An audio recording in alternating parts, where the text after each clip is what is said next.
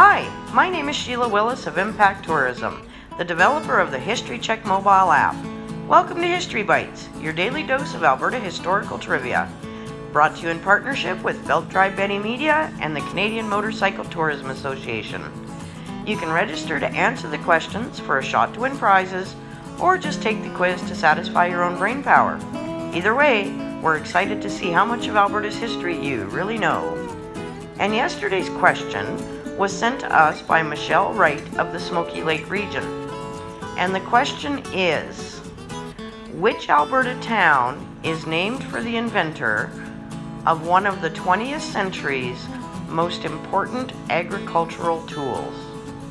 Is it A, Killam, B, Munson, or C, Nobleford?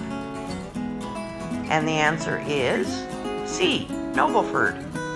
Charles S. Noble, who Nobleford is named after, was an inventive type of guy, especially for the agricultural industry. His invention was the Noble blade, which is a V-shaped cultivational tool. It controls weeds with little soil disturbance, and many consider it one of the 20th century's most important agricultural innovations. Charles was a progressive thinker who was an ambitious farmer and businessman whose guiding principle was, go big or go home. I like this guy. Sounds like someone I know. Anyways, he moved to Claresholm in 1903 and established Home Farms, which was to become the town of Nobleford. This was a 4,000-acre property with homes, offices, a store, elevator, and even a hotel. By 1916, he farmed about 10,000 acres in the area and added 20,000 more unbroken acres when he purchased the Cameron Ranch about 56 kilometers away.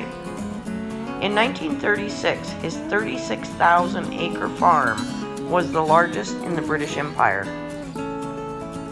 He used 8 to 10 steam engines, each pulling 8 to 10 bottom plows, all operating 24 hours a day to break the land. He also invented a transport system that moved the grain that trimmed about 29 kilometers off the grain haul. Eventually, the bank foreclosed on Noble's farms because of poor grain prices combined with heavy debt. Much of his holdings were sold off in about 1922.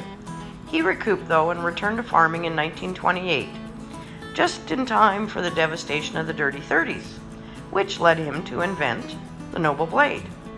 Once again, thank you for Michelle for sending the Grains West article where much of this info was given. And tomorrow's question is, some homes from rural Alberta were disassembled and A, reconstructed in Edmonton, B, sold for firewood, or C, used to shore up the mine. Come back tomorrow for the answer and the story that goes along with it. Then we'll load you up with the next day's question. Enjoy!